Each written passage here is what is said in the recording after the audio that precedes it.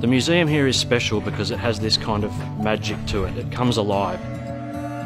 They hiss and puff and breathe and chug. It really is just an immersive experience that people love and go wide-eyed over.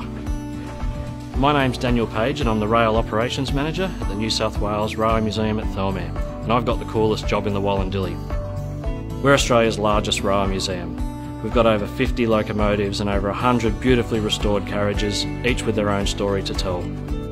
Opulence and gold-plated fittings and marvellous craftsmanship, all the way down to the lowly commuter trains that served Sydney and regional New South Wales for decades and decades. This is an extraordinary time to explore Sydney's backyard, and what a backyard it is. Really, at the end of the day, it's about putting a smile on our visitors' faces.